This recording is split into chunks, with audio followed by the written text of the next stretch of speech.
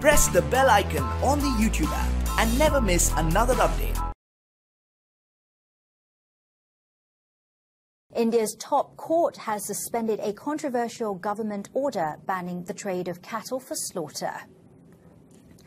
Prime Minister Narendra Modi's government decreed in May that animal markets could only trade cattle for agricultural purposes, such as ploughing or dairy production. Cows are sacred animals for Hindus. Right-wing Hindu groups tied to Modi's ruling party have demanded that slaughterhouses be closed.